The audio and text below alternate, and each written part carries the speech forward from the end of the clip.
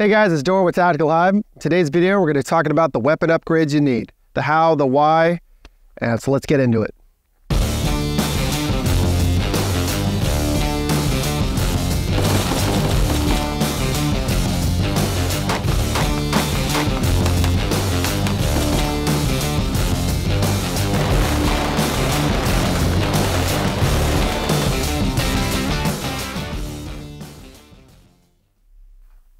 Hey guys, today's video is brought to us by Vetter Holsters. All right, if you have a pistol, that pistol needs a holster. Maybe it needs more than one, depending on the application. We here at the channel, we use Vetter Holsters both when making content as well as in our classes. So go ahead and check them out in the description below. They can pretty much match you up with any major make model pistol with the holster you're looking for. Let's get to the video.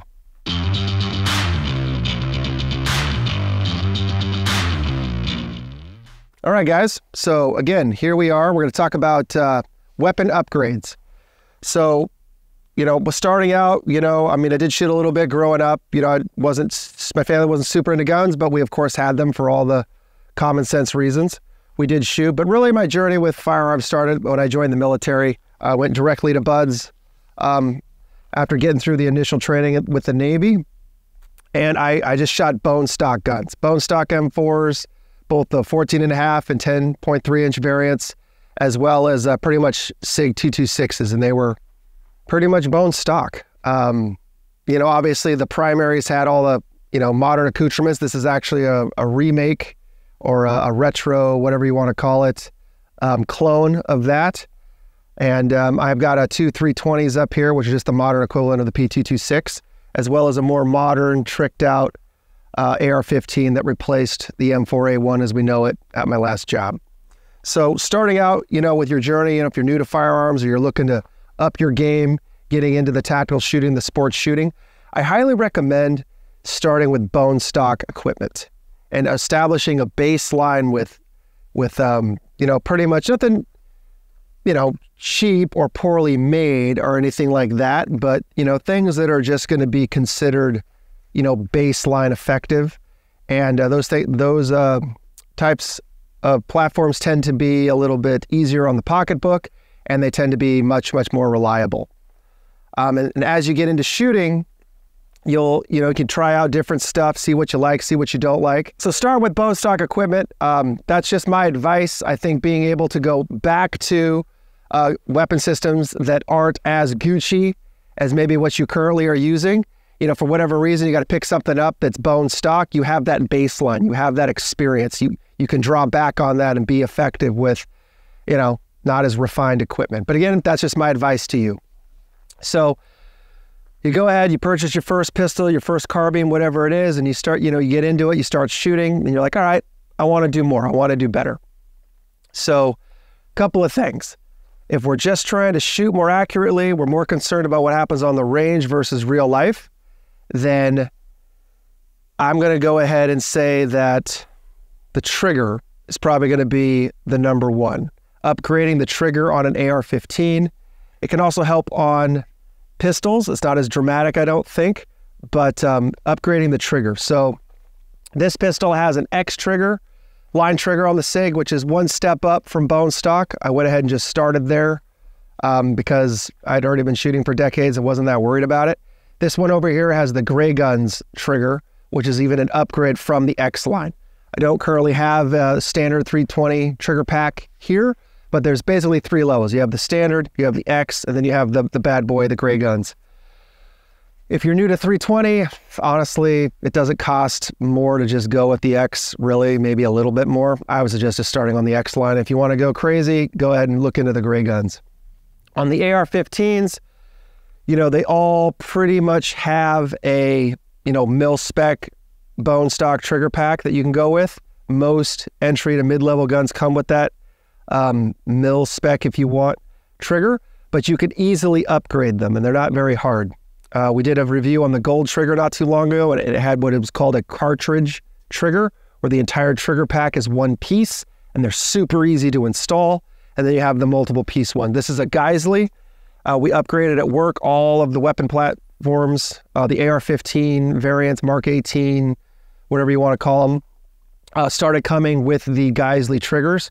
And once I went to those, I never looked back. I bought a few of them and put them in my guns.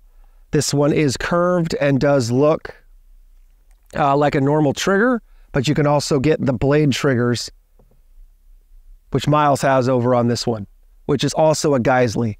So you can get the blade or the standard look, but these are both made by Geisley. We use these. We also use the gold triggers, which are made by AR Gold, and we use a whole bunch of other ones. I'm not really here to plug any particular one, but do your research. And when you switch from a bone stock trigger, be it on a pistol or a rifle, you are going to know that, be able to see the difference, especially with rapid fire. They reset better, lighter trigger pull. Some of them are adjustable. If you want to get into that, be careful.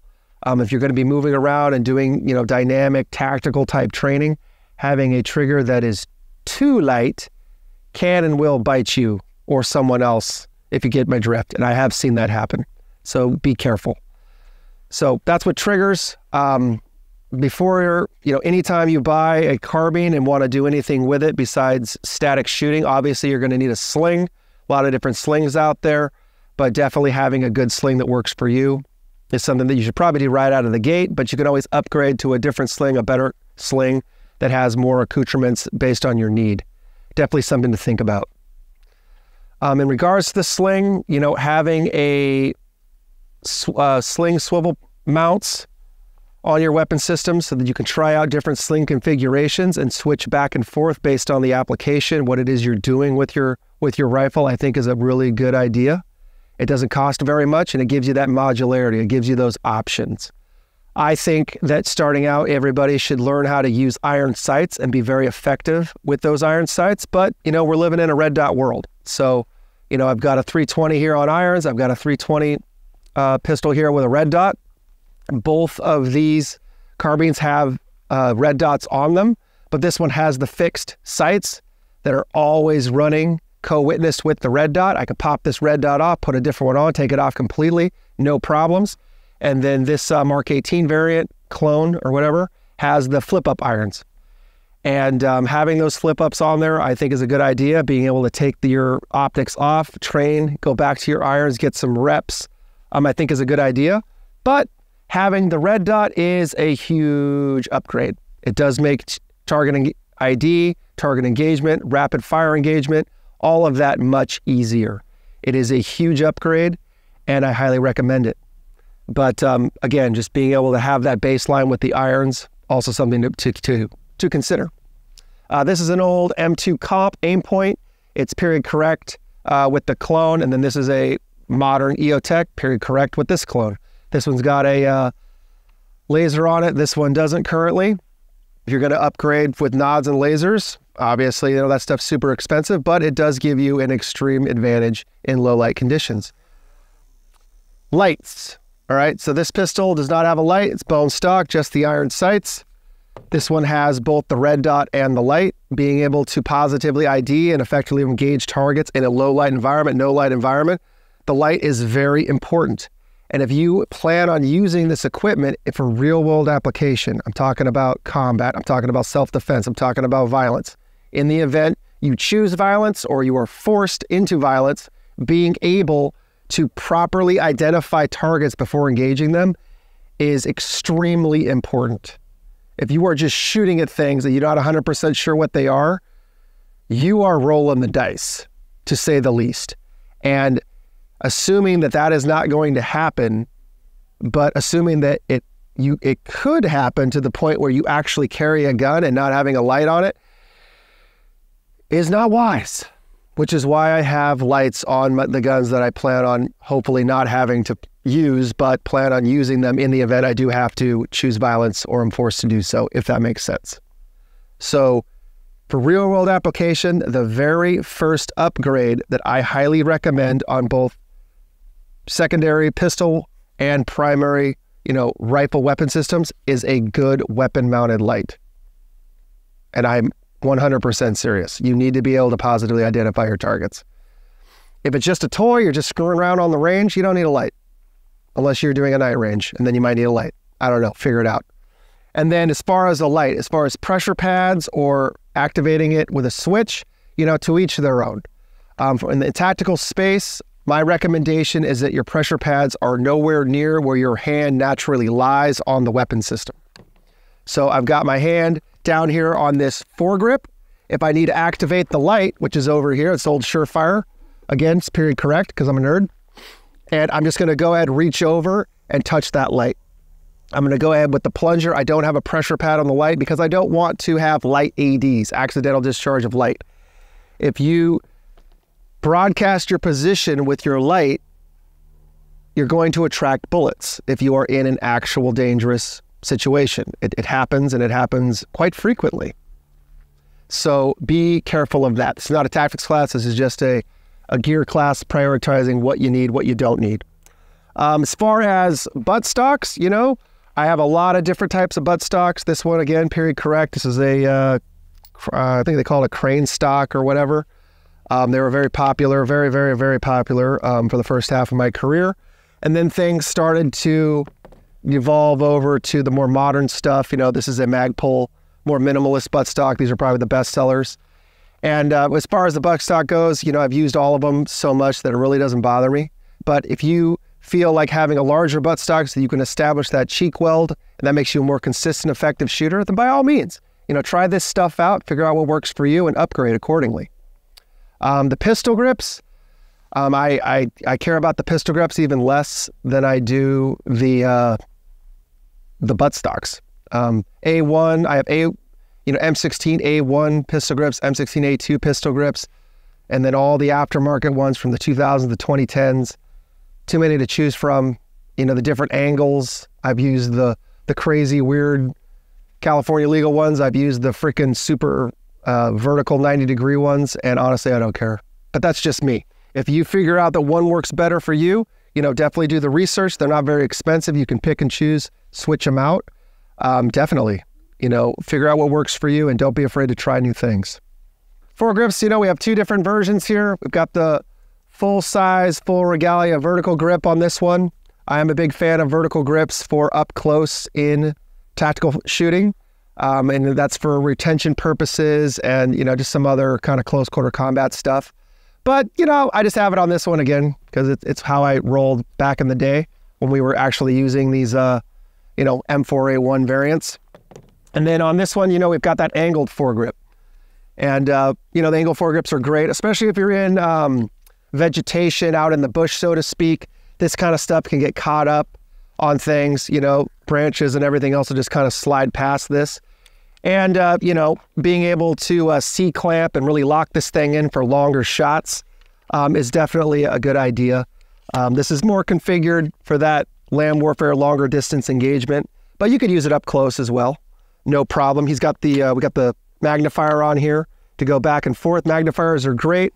When I was at my last job, I, as a sniper recce guy, didn't really use the magnifiers. I had my shorty AR set up with the red dot, and then from there I would use actual purpose-built precision recce rifle, medium to long distance engagement platforms. But a lot of guys did use these. They're very popular. And again, it's very convenient. Again, it all comes back to, you know, being able to positively identify targets, being able to make those tough, fast decisions with all the information that you need, and being able to get that information with something like a magnifier is awesome. And you can just take it off. You can easily just take this thing off and run just the one power optic, which is easily achieved. The larger charging handles, ambi charging handles, you know, sometimes I use them, sometimes I don't. You know, this is not critical enhancement, not going to make you a better shooter, but, you know, it's a little bit, you know, it helps. It can help, especially if you're really trying to shave off fractions of a second, you know, be it competition or preparing for the ultimate competition. Definitely a good idea. Sometimes I have them, sometimes I don't. Not something I'm really that worried about. But again, it's an option, something to look into, but very low on the list for me. It's down there with buttstocks and pistol grips. I really don't care. I think the foregrip, as far as furniture, is probably the most important. But again, that's just me. Having multiple sling attachments from the buttstock up closer to the muzzle, mid-range, as well as back here behind the pistol grip. I like to run these on all my weapons just so I have that modularity. I can adapt how I set these things up based on where I am, what I'm doing, and what is expected of me. And I like to switch things around quite a bit. But again, that's just me. As far as on the front end, you know, if you're running cans, great. If you are just worried about being on the range, shooting under normal lighting conditions, not worried about a two-way situation, then by all means, go with a comp. You know, comps make you more effective. They make the gun easier to shoot. You're more lethal with a comp, which is kind of funny, seeing as they're not banned. But, you know, to each their own. The flash hider will make shooting a little bit more challenging, especially during rapid fire, but it'll make you harder to find and harder to see, which will make you harder to effectively engage during those two-way situations.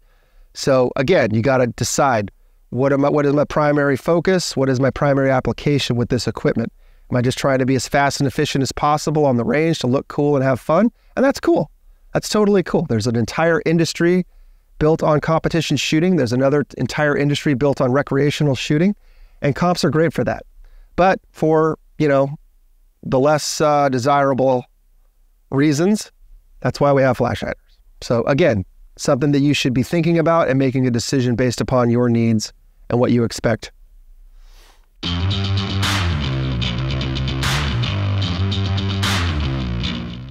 All right, guys.